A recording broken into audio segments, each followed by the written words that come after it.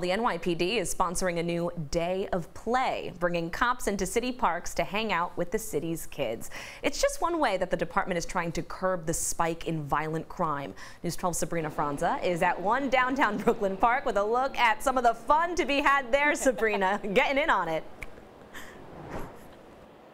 Yeah, Amanda, normally I would be using this hula hoop on my waist, but the microphone, to my excuse, makes it impossible to do.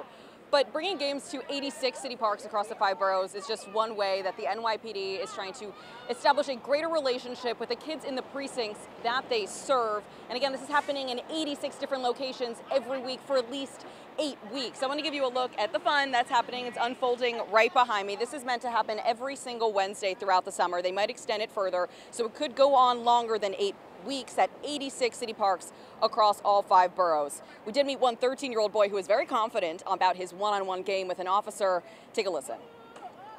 Yo, the cop's gonna be down, like, you don't even understand, like, his knee's gonna be bleeding, he gonna be screaming for his wife. And it's definitely not all fun and games. Shootings are up almost 30% since last year, both this year and last. New Yorkers desperate to be out of their homes and spending some time outside in places like city parks. Assistant Commissioner of Youth Strategies Kevin O'Connor explained how occupying a park is just one way to be proactive. They need to be out here to protect these kids. It's a tough time right now. We have a lot of things going on, a lot of shootings, a lot of random violence, and we need to start somewhere. Why not the city parks? Why not our local neighborhood parks? And if you're wondering how to locate the exact park that your precinct is occupying, you can just go onto their personal social media pages. We're told they should be posted individually at each precinct's social media. Amanda.